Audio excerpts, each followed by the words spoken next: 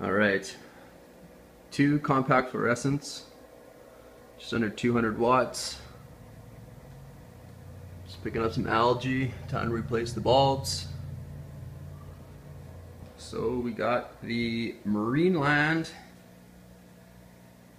Aquatic Plant Lighting System LED, 3480 lumens, 6500K lighting. Time to install this. Check out the difference.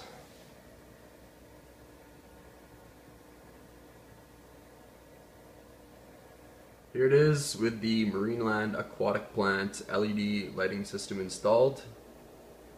Not quite as bright as the compact fluorescents. Compact fluorescents are about 200 watts. I'm down to about 55 with this LED fixture.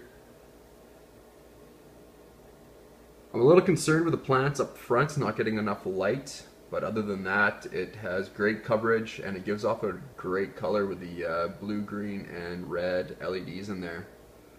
A little different glare off the top. You can definitely see the LED bulbs, whereas the compact fluorescents just gave one shine. I'll give an updated video with how the plants respond to the light.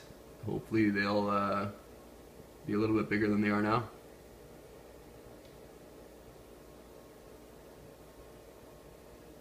The LED Marineland Aquatic Plant night feature turned on. It gives it a pretty cool look for night. I think it comes on 1 hour in the morning before the main light turns on, and 2 hours at night between 8 p.m. and 10 p.m. Something a little different, didn't have this before. Pretty cool feature with the built-in timer.